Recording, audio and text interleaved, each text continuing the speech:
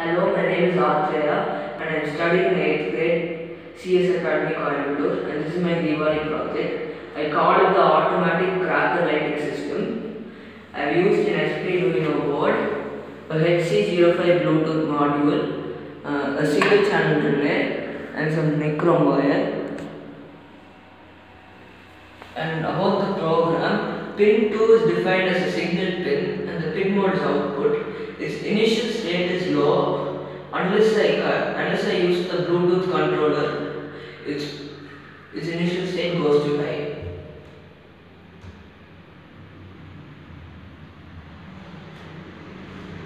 So let's see how this works.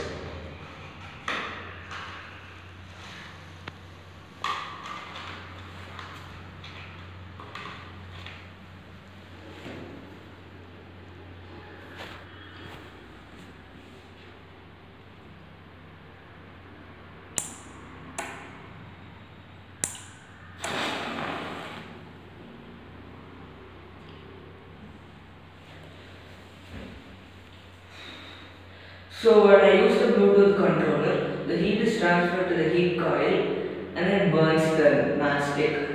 I use the matchstick because it's not possible to use a cracker indoors.